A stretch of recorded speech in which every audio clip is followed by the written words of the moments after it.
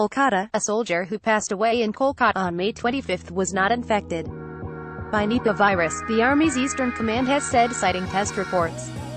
Nipah was a native of Kerala, where more than 10 people have succumbed to the Nipah virus, and resumed duty at Fort William of the Eastern Command on May 13 after a month-long visit to his home state. He was admitted at the command hospital with fever on May 20 and passed away on May 25.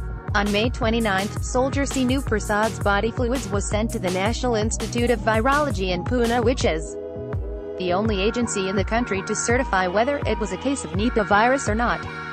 He had received the test report and it came to know that he was not suffering from Nipah, Eastern Command spokesperson Wing Commander S.S. Bertie said.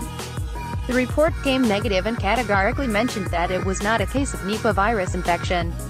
Meanwhile, the West Bengal government has set up an isolation ward for people being admitted with the mystery fever at the infectious disease hospital in Kolkata in Kolkata.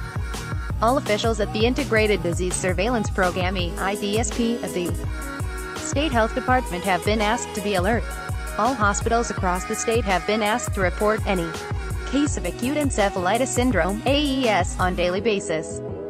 Nipah can be transmitted by infected pigs, fruit bats, through their saliva secretions, urine or feces.